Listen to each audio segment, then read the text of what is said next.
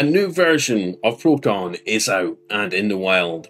GE-Proton, which is basically a community-built version of the Proton compatibility layer that allows you to run Windows games on the Steam Deck, has been released. I actually used it to fix one game I was having major issues with that just stopped working out the blue after an update, F122, and I'll do a video on how you can install a GE, or the GE version of Proton. It is super easy, and like I said, I'll make a video on it, so click to subscribe, click the bell icon down below for that. Anyways, I'm Blaze2K, let's get into the article.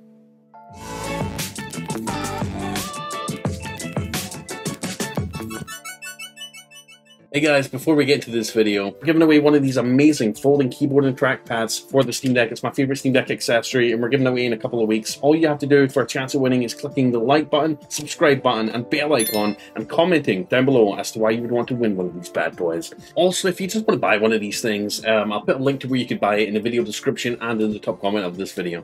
So this article comes from Gaming on Linux, one of my favorite sources for Steam Deck and Linux news.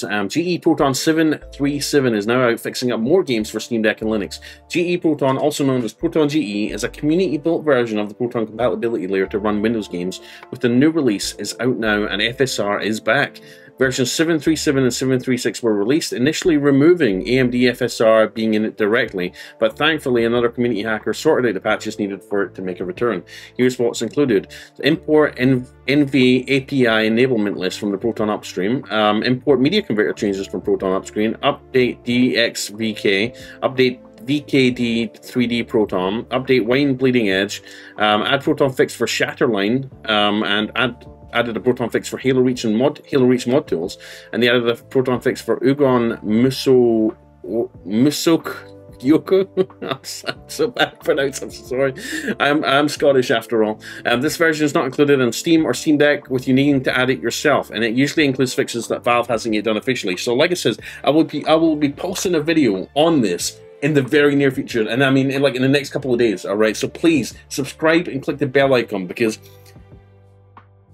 this Proton GE is absolutely amazing. Like I said, I purchased a game called F122, and they released an update not long after, which completely broke compatibility on the Steam Deck. EA were unwilling to do anything to fix it. Valve were unwilling to post any updates to fix it. It was basically unplayable for a better part of the month, right? A month after buying it, and it was verified to work and play just fine on Steam Deck.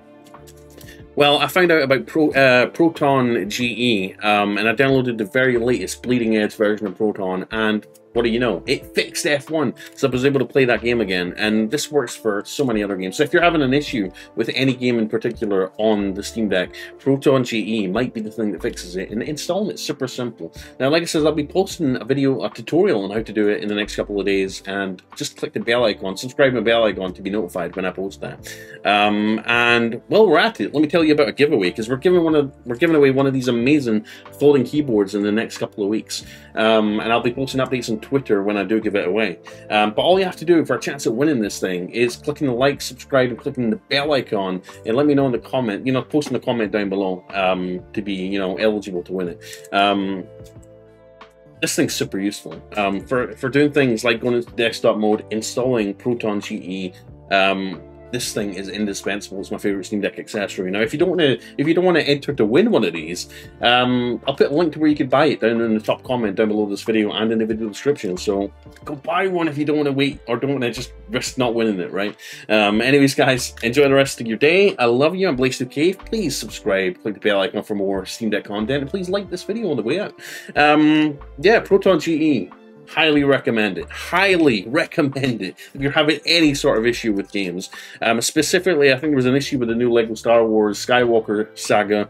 It was really choppy, stuttery on the default build of Proton that comes with your Steam Deck, right?